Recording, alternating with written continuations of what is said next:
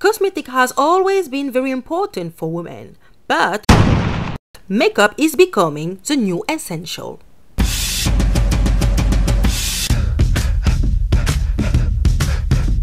Makeup is actually #1 at the moment. It's like just as important as hair, if not even more important than hair.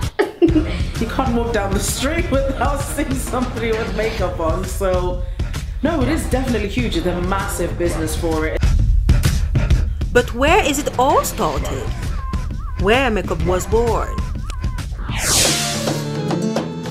Can go back as far as ancient Egyptians. It was massive there, and I think a lot of stuff started in Egypt, didn't it? There's a lot of pioneering that happened in Egypt, and makeup was definitely one of them. And you know, whenever people saw what they looked like, you know, they were seen as the most beautiful people in the world at the time. So people started trying to emulate that, people started trying to look like that.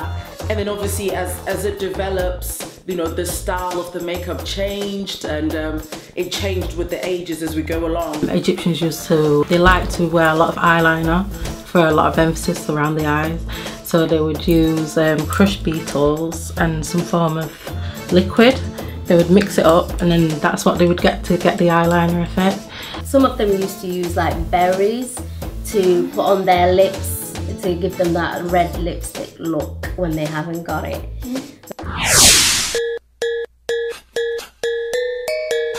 The geishas, you know, to lighten the faces with a bit of blusher and the little petite lips and stuff like that. Like even now you see people doing these kind of things. They're going for like the geisha style look, you know. But look at Victorian times. They used to do crazy stuff. They used to put lead paint on their face, actual paint on their face. They would like cut out pieces of like, you know, different shapes and like, you know, stick them on their faces so they could have, they could cover up their smallpox scars, like. Just to get their skin really pale. Really pale. Well, they thought it was more beautiful. Do you think that was beautiful? No! But even till this day, some places in Africa, they do that. They put white powder on to look more lighter. So yeah. It's a myth that makeup was simple, because like the extreme example I've just given you of, you know, people using the lead paint and stuff like that. I wouldn't say that's simple. It might look like, oh yeah, she's just got a basic white face on or a bit of powder.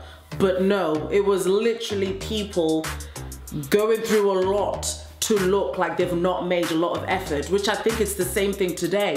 People will cake their faces to look like they're natural. Do you know what I mean? And I just don't think it's ever been simple. I think that's just the trick of the makeup, to make people think that I've not made much effort, but I've literally got 8 tons of makeup on my face. So now people use it more into detail. It started off with just enhancing your natural beauty. Oh, by the way, what about the new trends of the moment? Contouring. My favorite part of makeup. I actually do love it. Even when I'm doing the makeup, that's my favorite part. A lot of people think it started with Kim Kardashian, but it didn't. It started with drag queens. They've been doing it for years, because, you know, you've seen drag queen makeup. They just use it to completely reshape their face. So they do the strong cheeks, they'll do, you know, the dark forehead, and they'll do the super highlighted T-zone. Like now, we've got a lot of celebrities that are on this kind of hype, and because the celebrities are on it, such as Kim Kardashian, Kylie Jenner. Yeah, Kylie Jenner. All them people, like a lot of people are looking up to these celebrities. Contouring has become like every customer's asking for contouring. Extreme contouring. The more contouring, the better. what's coverage?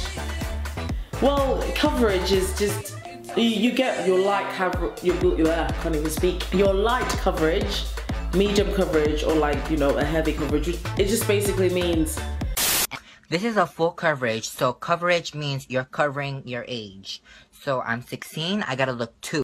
Dabbed and paint that bitch, yes. okay. that makes sense. I mean, the advantages are when you do it right, it does really shape your face. It does really highlight the eyes. Like, it does actually really give you a nice shape to the face. It gives you cheekbones, gives you smaller looking nose, you know, smaller forehead. Contouring, you can contour your body as well.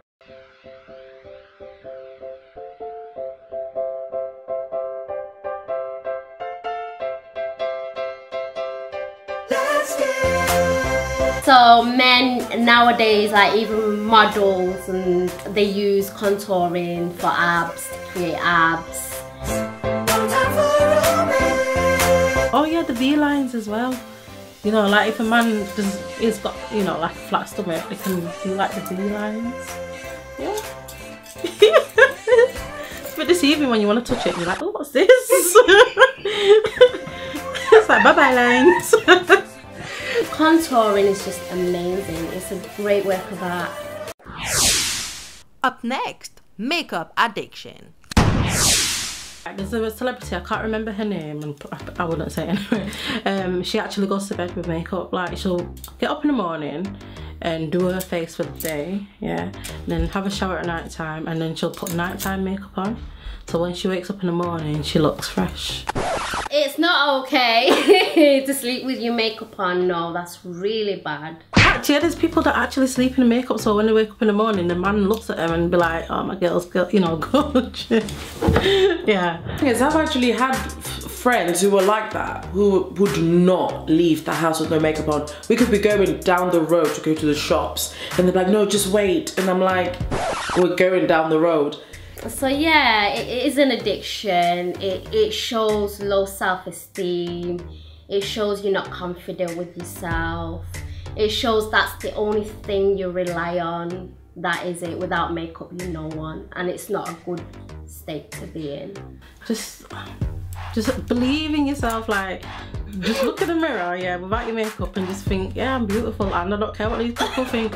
Yeah, I don't care if I ain't got loads of foundation up to here and, you know, shiny lips. At the end of the day, like, just deal with what's inside first.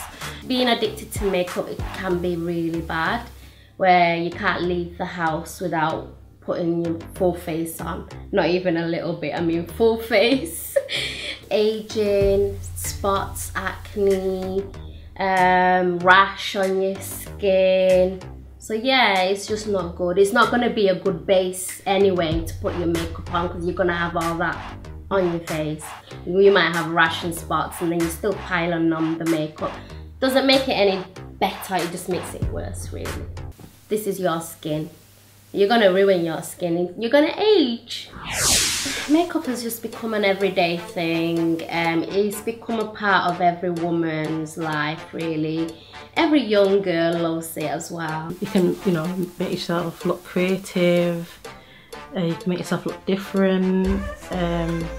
Like, for instance, you can have your natural makeup for like everyday use, and then when you go out, you can just funk it up, put a bit of glitter on, just go to town with it. You've got so many diverse ways of using makeup. I think it's fun, and it's, if you're safe with it, if you don't get too extreme. I mean, it's just so easy, like, damn, bitches, can I help you? Like, what the fuck is you looking at? No butt, bitch. Ugly hell, bitches be mad all the time. If you don't, you know, start injecting things into your face, or start, you know, do you know what I mean? If you're safe with it and it makes you happy and it makes you feel confident, then I think makeup is a great thing. Makeup makes women fabulous, more fabulous. Makeup makes women more powerful. I think makeup has dominated women. Sassy in my heels.